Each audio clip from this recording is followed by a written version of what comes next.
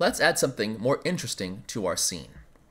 Head over to your hierarchy menu and right-click on some empty space. And you'll notice we have a bunch of options for things to create.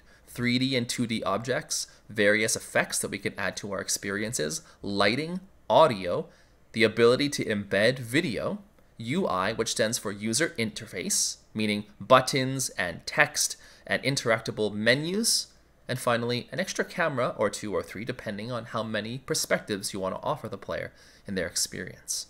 For now, we're going to focus simply on 3D objects. We call these, at least the top portion of these objects, primitives. They're basic, simple, customizable shapes that we use often to kind of represent prototype ideas, or we can combine them together to make more complex things in the long run. Although our graphics designers will be using Blender to mainly create our assets, and we often just use these for kind of prototyping and play testing. We won't worry about some of the more complex ones till further down the line. Let's click to create a cube and see how it appears in our scene. Over on the right, with our cube selected under the inspector, we can see some of the settings that we can change. You may have this mesh renderer opened up. Close it up for now. We're going to worry about that a bit further down the line, as well as the box collider. For now, all we want to worry about is this transform option. Transform is responsible for changing the position, rotation, and scale of our object. So we have a few different ways that we can alter these components.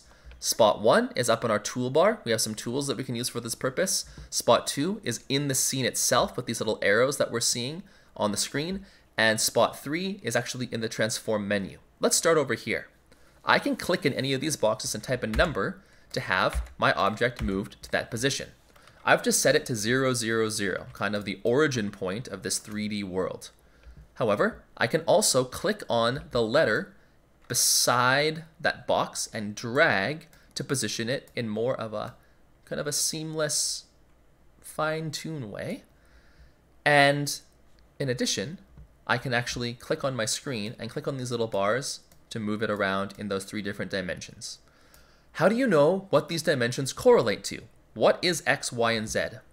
Up in the top right corner of your scene view, you should see a little bit of a kind of a compass guide that allows you to see, and it rotates along with you, that Y, in my perspective right now, is up and down, Z is left and right, and that would mean that X is in and out. But if I swing around 90 degrees, now X is left and right, Y is up and down, and Z is in and out. We're going to have to build a bit of an intuition for these perspectives as we develop further, but for now you have a nice reference guide, and trial and error is also a great way of doing this as well. Finally, we have some other tool options that we can use to help us with some of our other settings. Of course, with rotation, I can just go 90 degrees. Well, it's kind of hard to see with the cube. Let's go 45 and tilt it 45 and 45. So I've really adjusted the rotations, or I can swing it back to my normal rotations. And scale, let's double, double, double, and I can make this twice the size overall. So I can customize it there, as well as click and drag for any of these settings just to manually manipulate them on the side there. But we also have some handy dandy tools that we can choose. Our movement tool is selected on the top right now. Notice W is the hotkey for selecting it. E is the hotkey for our rotations. And we see these different axes that now we can click on and rotate our object around those axes. And we often have to kind of zoom around in our scene here to see a bit of a better perspective for this. But yeah, I can manipulate the rotation. And finally, if I choose the R key or click up here with a scale tool, that allows me to click on an edge and stretch it directly, or the middle of the object. You see this kind of middle box inside the center of this. If I click and drag on that, it scales everything proportionally. So now I have the ability to really customize how this object looks. Maybe I want to make, I'm just going to reset everything back to 0 values here. Although actually I want my scale to be 111. And I want this to be a particular looking type of thing that maybe has a lot of length, a little bit of width, maybe it's a little bit thinner, some kind of a platform, and maybe I want it tilted a little bit so that it's kind of a ramp in my game. And then I want to kind of just shift it around maybe a little bit higher so it's there, and bam, I've been able to manipulate this object.